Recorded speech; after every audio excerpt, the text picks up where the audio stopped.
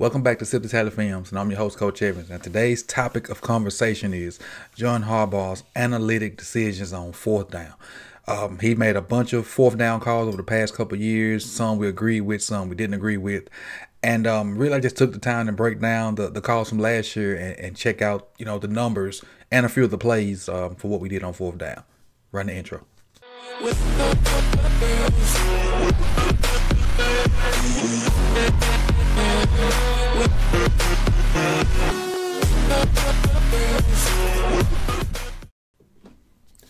All right, welcome back to the channel. Again, it's host Coach Evans here, and we're talking about John Harbaugh's fourth down decisions from 2021.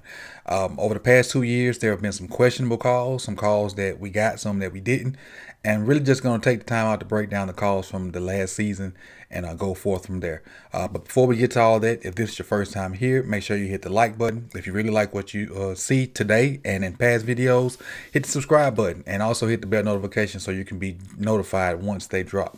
But without any further ado, let's dive right into it. All right, let's talk about a few numbers, folks. Let's talk a few numbers first before we dive into the film. We had a total from 2021 of 21 fourth down situations. 10 of those were passes, 11 of them were runs. We actually got 12 of them and didn't get 9. So we were 57% on fourth down. Lamar had 4 of those failed attempts. Huntley had 3. And Ingram had 1 also. And, you're probably wondering, why did Ingram have a fourth down attempt? Well, you'll see in the film why Ingram got a chance to run a fourth down play. All right, let's dive into it now. So we're not going to do all 21 plays. I got, I think, 6 plays, and we're gonna do those 6 and kind of talk about them a little bit. And the shades will make a return. I don't want the ones that are that reflective, and you can kind of see the screens in front of me instead of focusing on what's going on. You're probably looking at my glasses trying to see what's going on, but they will make a return, and I got a lot of positive feedback on it, even though it was a necessity at the time. But let's get right into it. This is against the Bills, or this is a playoff game. It's 4th and 8. It's 4th and 8, and obviously we needed it at this point because look, it's fourth quarter, so we trying to. Fourth quarter, 6:42 left, down 14 points. And I honestly think if we hit this, we get a chance to get back in this game. I honestly do. So this was a no-brainer. This call is not questionable. This is a no-brainer. Let's watch it. Got 3-man route. Huntley just missed him. This Huntley. This not Lamar. This Huntley. Huntley just missed him. But let's see what went on. All right, early in the game, we had been running this route. We've been running this route. And at this point in the game, 6-something left, you want to conserve time. So you're going to run your out routes to try to, get out of bounds and stop the clock. Well, what Hollywood did was came out, bam, bam, right there, then shot right up the seam. I think this is their good corner. I can't remember his name. He tried to play the out and got too wide, and Hollywood just ran up the field on him.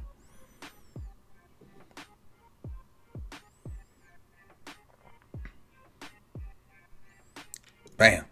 That's the little out fake he gave him. He finna dive hard on that, and Hollywood can go right past him. Boy, if we hit this, that's 6. All day. That's 6 all day. Because look, the safety going on the little cross route. Going with the crosser route. I think that's by Snead. Yeah, the safety going with Snead. All that. If we hit that. It's a big moment for Huntley. He had good protection too. He had good protection. But that was a no-brainer. Let's go on to play 2. Play 2. It's 35-34 Browns. It's 2 minutes left. Fourth quarter. I think everybody knows what this play is. Lamar had just came back from whatever was going on with Lamar.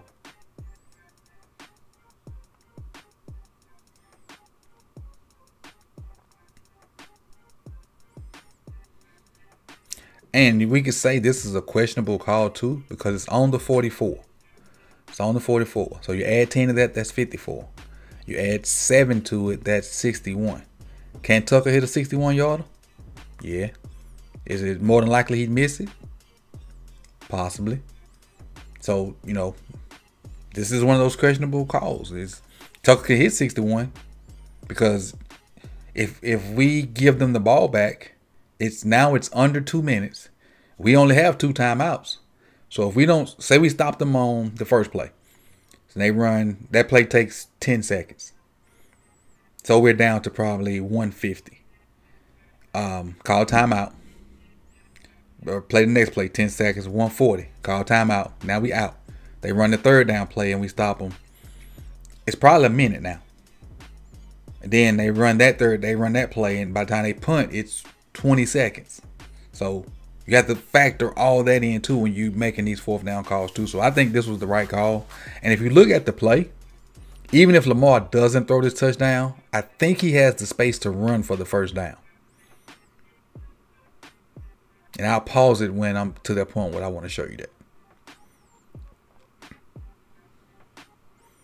Just right here. The first down marker is right there.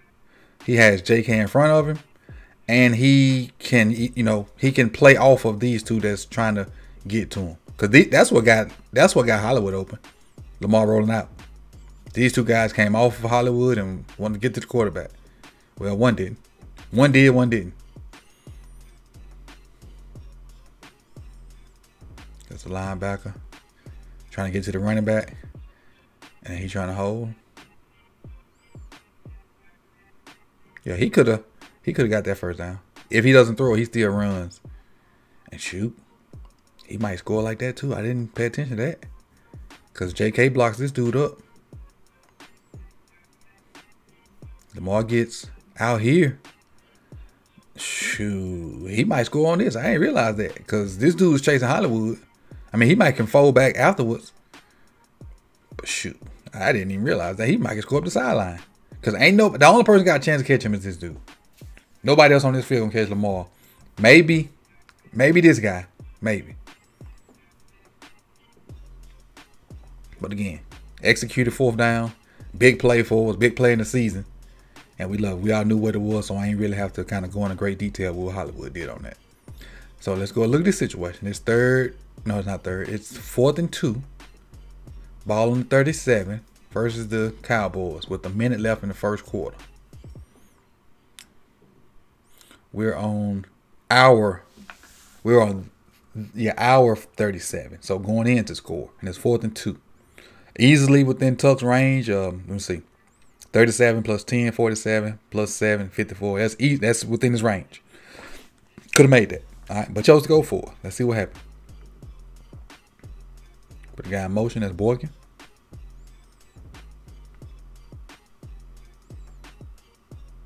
Counter bash. To the crib. Counter bash to the crib. This became like one of the most deadliest plays we had as far as the QB run. And what's going to happen is bash means back away. So I mean the running back is going away from the call. If this end crashes, Lamar gives it to the running back and he got blockers on the edge. If the end goes up the field to try to take away this outside zone, Lamar shuffles and then hits it behind those pullers. You get a down block there, down block there, down block there, wrap and kick. No, I'm sorry, not wrap and kick, a kick. Then you're wrapping with, I don't know if Stanley's still in at this point. I think that's Brown.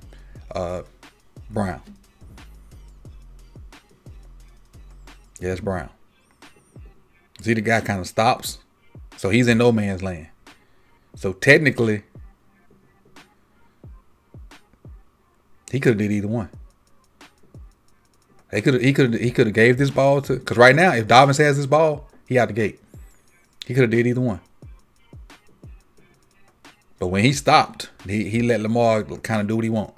He should either came on, attacked Lamar, or went out there. But when you get there and stop, you get the quarterback the option to do what he want. With that being said, 4th down, Lamar probably going to keep it if he has the opportunity. Because the blocking is great. Look at Van Der Esch. This is what I want y'all to do. Watch this dude right here. Just watch him the entire play. Reading his keys, he see a guy pulling, but then he also comes off his key and see Dobbins going that way. He gonna take off and go chase Dobbins. Lamar's right behind him. Young linebackers, trust your reads.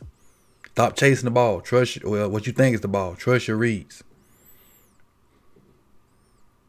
Play 4. This is versus New England. 4th and 1. We're down 10 in the third quarter. Early in the third quarter. Let's see what we get.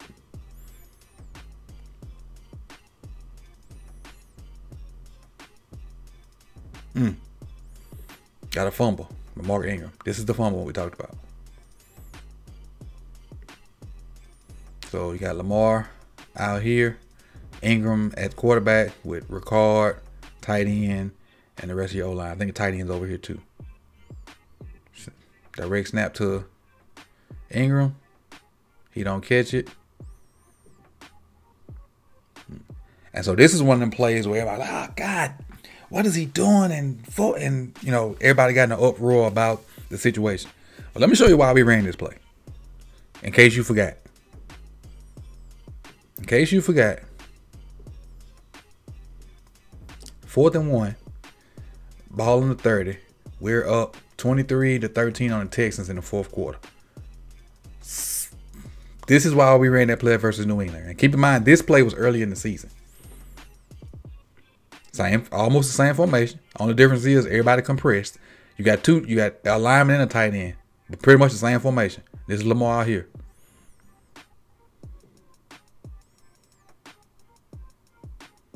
Same play. He just mishandled the snap. It's the same play. And as a coach, you go to your 4th down calls, and especially if you had success like this early in the year, why wouldn't you run it again? How do you know he gonna drop that ball? You don't. You take prior results and formulate your game plan. So this is a good 4th down call. The one versus New England was a good 4th down call based off what happened early in the season. And granted, there are different defenders for the Texans than there are the Patriots. It's a good call. He just dropped the ball. It's a good call. So let's go on to play 6, which will be the last one we talk about today. It is 4th and 9, second quarter, 3:09 left. We're beating Washington 14-7. I think this is my favorite 4th down call. My favorite one.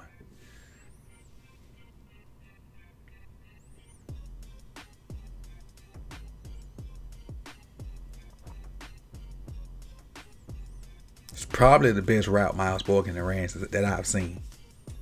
Probably the best route that I've really paid attention to Boykin. The best route he run. Let's look at Boykin down at the bottom. Boykin's a gunner. Give an outside release so the gunner has to turn and run with him, just like you running down trying to go get the punt. Throw by. The guy has to keep going, ball on time.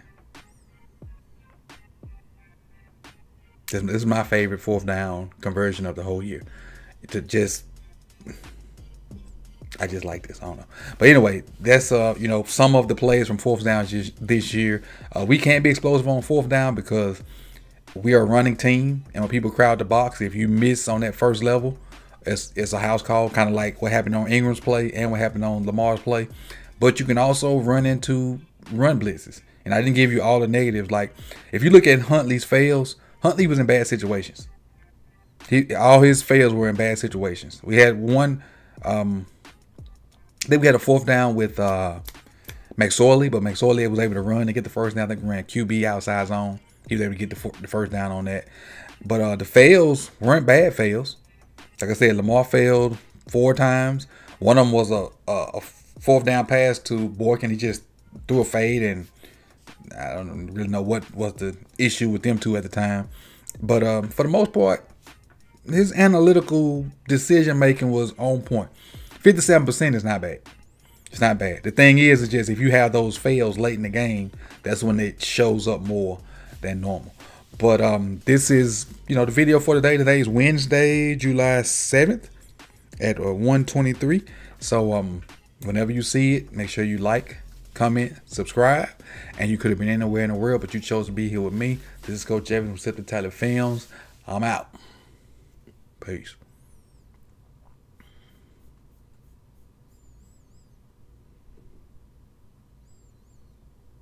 With